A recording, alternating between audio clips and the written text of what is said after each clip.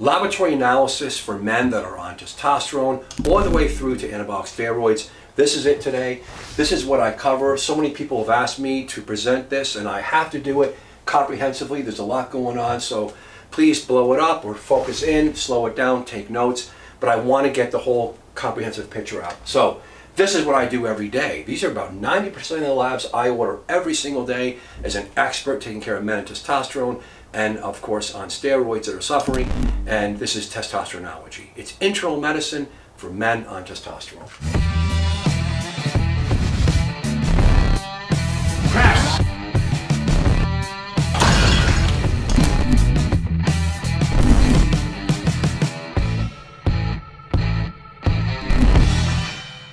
CBC, comprehensive metabolic panel, which includes glucose, liver function, hemoglobin A1C, urinalysis, PSA, and of course lipid panel. Let's start right back over here for the CBC.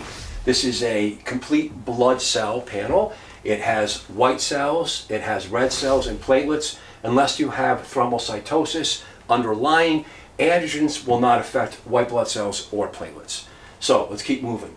You're going to look at the whole effect is you're on testosterone or steroids and it causes increase in red blood cells. I did a video on that. Please check that out. That's a real detailed video. So the upper limit normal and the reference range of hemoglobin and hematocrit is 18 grams per deciliter and 54%. You're going to see different ranges as low as 17 and as low as 48 to 50 on that. But you want to work with a healthcare provider, because if you have symptoms of polycythemic related symptoms, you're going to want to have this personalized. The process of how androgens increase red blood cells is called androgen-induced erythrocytosis. That's right here, and it leads to polycythemia. This is complicated. We certainly don't understand this. I work with experts and hematologists and urologists and cardiologists all over the world that are experts, and this, every man who takes a little testosterone to a lot of testosterone steroids, you will see in most men it affects their red blood cell line. Can it be dangerous and lead to stroke and heart attack? There's not many good studies on this, but I'm concerned for it, and you have to consider this, and you have to look at men. So what are the risks? Being on androgen, race, men that are Caucasian with European ancestry have a potential gene mutation in a carrier state, not to mention homozygote state, for hereditary hemochromatosis. We'll get into that in a little bit. Age, young men on testosterone steroids in their 20s or less than 30, you just don't see it. It's amazing. So as men get older, you see the potential sensitivity to androgens on the red blood cell line.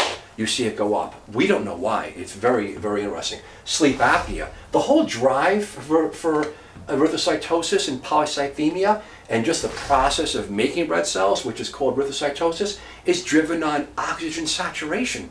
Something 40,000 years ago, probably when we were bleeding and losing blood, we need to respond and to produce more red blood cells. Absolutely incredible. You take androgens, it affects red blood cells. No one fully understands it. Environmental factors that could lead to this. Altitude, living at very high elevation, that's why you have the alteration in the red blood cells, where you have the alteration in reference ranges, because people living very, very high in elevation, they're going to have a higher hematocrit and hemoglobin, and that's accounted for. But can it cause symptoms? It can. Even people that are not on androgens. Smoking. If you smoke, you're going to see this lowering oxygen cumulatively, and you're going to see potential reflux and erythrocytosis. Diet, potential. High iron diets, it's been questioned. I don't know. I don't think there's much data for that, but it's possible. Factors, obviously, dose and androgen type, steroid type, even testosterone. What can you do? Iron studies and gene studies.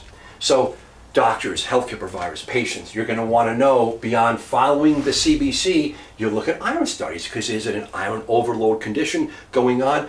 Iron, TIBC, percent saturation, ferritin. Very complicated. Please feel confident and check this. I've learned this from working conservatively with hematologists all over the world. I feel comfortable. It's man per man. I have to work with other hematologists all over the world depending on what's going on.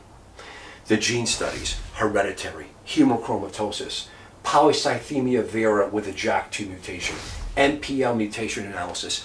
Esoteric, but I gotta have it in there for you guys. guys, you love this stuff, clinically. You're going to look what happens and how do you feel, how does it affect clinically. Plethora, headaches, vision changes. Please, if you have any of this stuff and you're under these reference ranges of 18 to 54, you could certainly be having clinical manifestations. You have to go see a doctor or hematologist. Again, the risks in the end are going to be specified individually, specified per patient, but it's not a concern for foot toenail fungus. The concern is having a stroke or a heart attack, worsening the other conditions that you may have. It's this multifactorial scenario. Please look into this. Don't just phlebotomize. I have phlebotomy here. I can use it sometimes, but just indiscriminately phlebotomizing and just chasing these numbers is wrong. Please, I'm working on some data with this with other experts in the world. Please be careful. Consider you're on steroids and testosterone. Consider this stuff. Next, CMP. This is it. So this is a basic metabolic panel. We're not going to look at the electrolytes because androgens really don't affect that unless you have some other disease state in your kidney and liver. So everyone worries. Everyone worries when they're on steroids and testosterone and just worries naturally. Do I have kidney disease or liver disease? You're on testosterone and steroids. You got to get a renal assessment. You start, this is an estimation, BUN and creatinine. Creatinine 0.6 to 1.3. If you're up over that, are you an African American man? Do you have a risk for focal segmental glomerulosclerosis? Are you a person that has muscle mass? Is it muscle spillover, doc? Is it really that? My number's naturally up to 1.5 or 1.7. There's nothing wrong, doc. I've always had that. Be careful. Maybe you have early kidney disease. Please be careful. What other risks are going on here? Hypertension, non-steroidal use. So imagine what I see. Man's using steroids for years. He's a powerlifter or a bodybuilder. These are amateur guys, right? Forget the pros. Those guys are on a lot of drugs and they get really hurt from this stuff and they know that. And that's just what it is, folks. Blood pressure. They have problems. They use a lot of NSAIDs, Motrin and Aleve. Too much protein. Say it's an African American gentleman and he put it all together for years on steroids. Kidneys get hurt. Please pay attention. Please don't work alone. Work with nephrologists. Work with urologists. I put cystatin C in here because the guys are learning. They come in. They're very, very smart on the internet. You got to be careful. I'm not a nephrologist or a urologist. I have to work with these doctors. I'm an internist. Now I'm a testosteronologist. That's internal medicine for men and androgens, testosteronology, cystatin C. It is true that if you have muscle mass, this is going to be potentially not a good estimation for looking at kidney disease if you have muscle, if you're exercising. Not to mention if you're taking some of these other agents like creatine, it's going to cause a problem. Please pay attention to that. So in the end of the day, cystatin C can differentiate that. I have to give this to you guys. I don't feel comfortable working with it because I could usually use the basic assessment here to make a decision that if the man's kidneys are fine, and then if I don't think it's fine, I work with a nephrologist. Next, liver function. Everyone knows oral steroids are going to increase those transaminases. Transaminase elevation is a disease versus muscle spillover or something else. If you have a bilirubin that's normal, again, we see men, up to 10% of Caucasian men have Gilbray's, where you see an elevation of total bilirubin that's elevated, usually not more than 3 milligrams per deciliter. That can be normal. I feel comfortable only man per man, and I have to use GI doctors. I have to use these doctors sometimes. Maybe get a liver ultrasound. We have to be very careful. But again, this is the assessment of the liver and the kidney, hemoglobin A1C. Next, glucose. That's going to be in here too. If you think you have diabetes or pre-diabetes, usually type 2 diabetes, you're going to look at hemoglobin A1C. I love to watch that. I love to keep those way under 5.7. If you're between 5.7 and 6.4, it's pre-diabetes. If you're over 6.4%, you're a type 2 diabetic. I work on this stuff. I put testosterone on a stick. I pull it in. Guys come in. Boom, I get to work on the basic primary care risk factors: blood pressure, cholesterol, and sugar. Here we go. Next, PSA. Because in the end of the day, guys, it's your heart and your prostate. And apart from colon cancer screening, skin cancer screening, eyes and the teeth, it's going to be the heart and the prostate. Please pay attention. PSA baseline, it's got to be less than 4. Don't go, if you're less than 4, you have no problems with your prostate, you're a young man, you're screening. Testosterone doesn't cause prostate cancer. No one can argue it now, but if you have prostate cancer and you take testosterone, it could accelerate an underlying malignancy. Please be careful, work with doctors, and this is where I would work with a urologist. If you see an acceleration on testosterone, there's a little bit of a bump up in the beginning, and that's acceptable, very minimal. If you see a bump up over an acceleration greater than or equal to 0.35, and you see 2 or 3 of those, you have to go see a urologist. And again, you have to do it man per man. You have to watch it. So that's PSA, CBC, comprehensive liver function, hemoglobin A1C, diabetes, prediabetes, urinalysis. The urinalysis is looked at when you're considering kidney disease. You want to make sure there's no protein and no blood. Okay, next, lipid panel. This is the heart disease stuff. This is basic stuff right here. Total cholesterol, LDL, triglycerides, and HDL. You want to get advanced, you want to take a look at the advanced lipid panel stuff, very cool. Apolipoprotein B and Lp(a). You have to look at risk assessment for coronary artery disease. Do you have family history? Are you over 40? Are you a man? Those are risks. Blood pressure, cholesterol, bad lipids.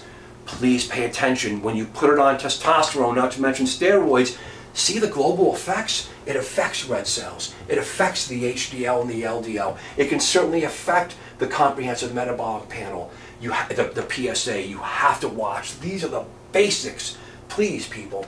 So what I like to give on this for the tips, if you have risks and you don't have heart disease already, the American College of Cardiology, American Heart Association said if you're an intermediate risk patient, we're talking about men here because that's who I take care of, you're looking at the LDLs, you don't like what you see on paper, get a coronary artery calcium score. You can see if you have early calcified atherosclerotic plaque.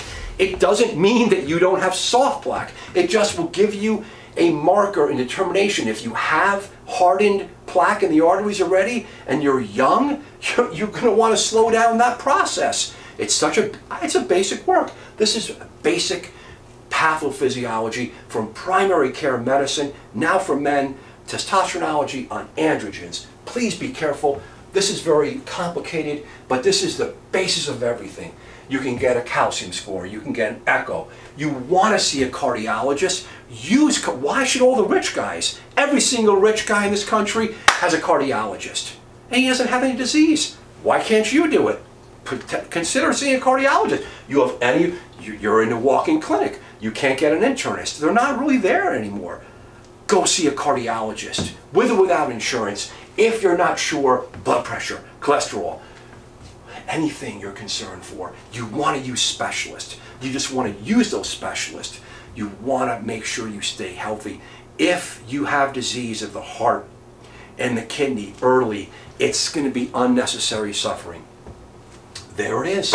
CBC, comprehensive metabolic panel, liver function, A1C, urinalysis, PSA, lipid panel. There's my assessment. I really hope this helps. Thank you so much.